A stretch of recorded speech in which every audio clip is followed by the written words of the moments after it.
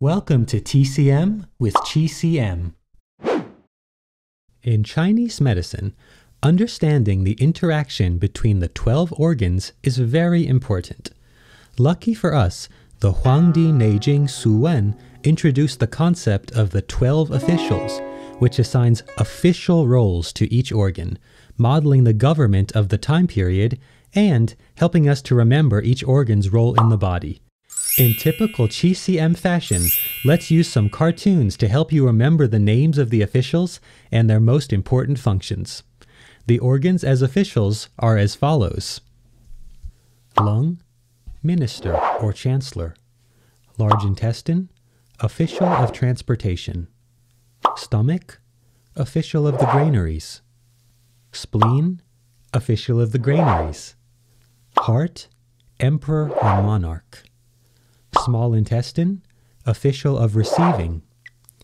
Urinary bladder, district official. Kidney, official of health. Pericardium, envoy, ambassador or resident. Sanjiao, official of irrigation. Gallbladder, impartial justice. Liver, general. Let's begin with the lungs. The lungs are known as the prime minister. Notice how our lungs are wearing ministerial hats. As prime ministers, these lungs take their orders from the emperor, but they are still senior members of the government and hence manage day-to-day activities. As such, the lungs are said to regulate all physiological activities in the body. The lungs open into the nose. We can think of physiology for this one. Usually, when people breathe, they breathe through their noses. Furthermore, we can say that the lungs control nasal mucus. The lungs govern qi and respiration. Our two lungs have brightly colored arrows reminding us that the lungs control the diffusing and descending of qi throughout the body. Imagine taking a breath in. Starting in our noses, the air enters into our bodies and then travels down and spreads out into the body. See how our two ministers are covered in body hair? Why do you think that is? Well, it's because the lungs control skin and hair, and particularly body hair, not hair on the head. Another way to remember this is to think of how the lungs are filled with cilia, which we can imagine to be the lungs' own version of little body hairs.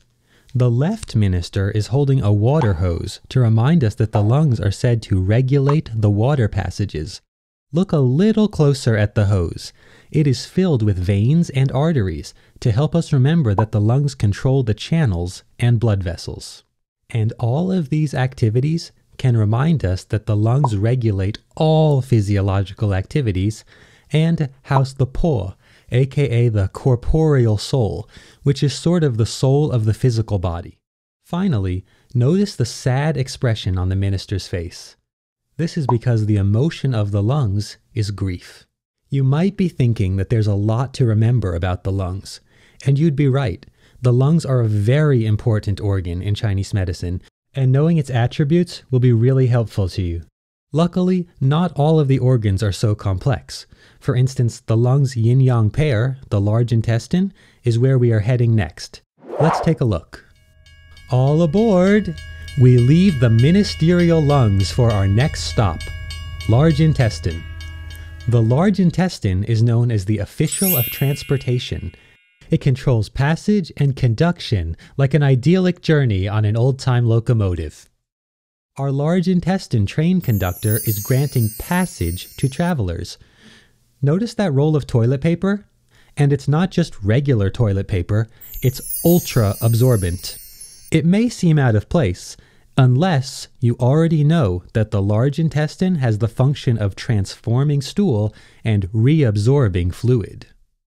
This brings us to our next organ, the stomach.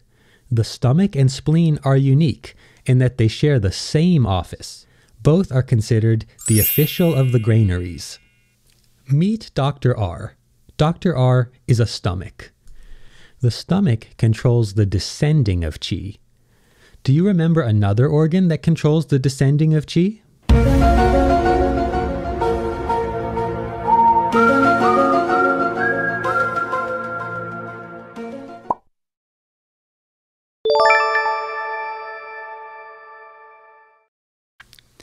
We named our stomach Dr.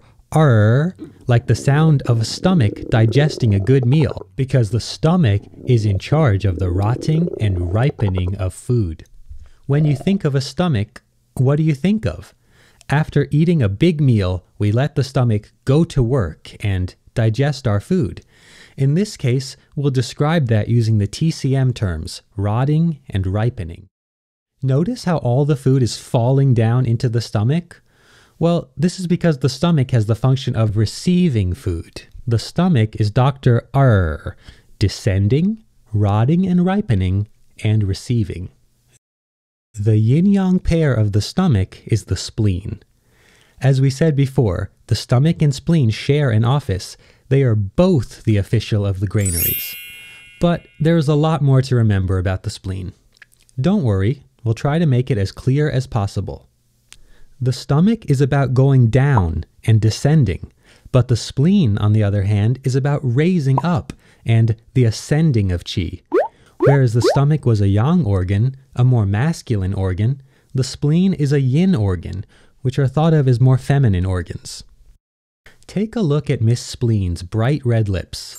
Well, they're here to remind us that the spleen opens into the mouth and manifests on the lips. While we're on this subject, it's a good time to mention that the spleen controls saliva. Miss Spleen is thinking about the world. Why? Well, because the spirit of the spleen is the I, also known as the intellect. Miss Spleen is pondering deep questions about the world, but the world here serves a second purpose too. The element of the spleen is the earth. Take a look at Miss Spleen's left arm. It's a limb, and her arm is very muscular.